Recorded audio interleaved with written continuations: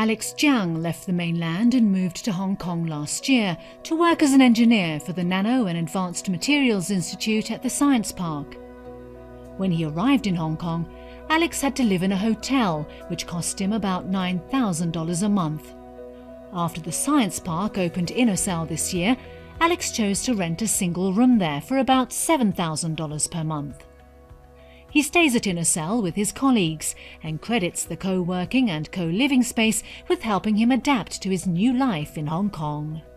At the beginning, I decided to stay in a hotel along with most of my colleagues.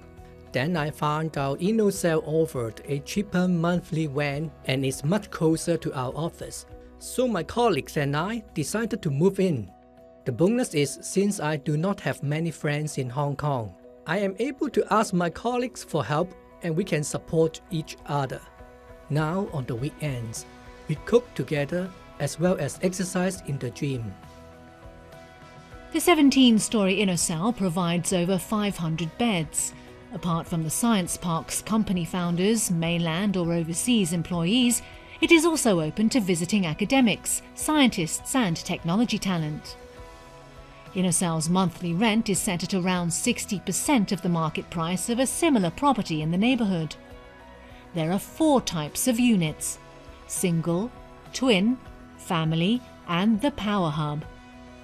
The Power Hub, with 8 individual studios plus a private working area, is an ideal space for a project team to assemble and brainstorm. It is not all work and no play at InnoCell. There is a 30,000 square foot public area that includes meeting rooms, a library and a gym and fitness centre, offering tailored communal facilities for the tenants.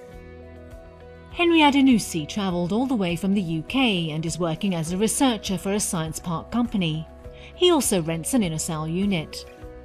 He believes the design of the living spaces provides like-minded innovation and technology talent with a chance to mingle and develop a collaborative community. This helps to spark creativity. And in terms of other interactions I've had is meeting other people, whether it's cooking in the kitchen or while reading or in the gym. So it's interesting to meet other people from different backgrounds who work in different companies. So I think this is a good chance also for networking.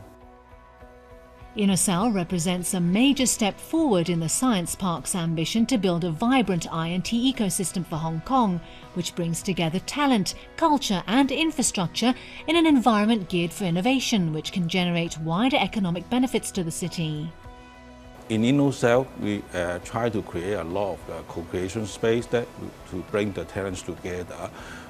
In this space, they are fostered to the collaboration and the networking through the working together, living together.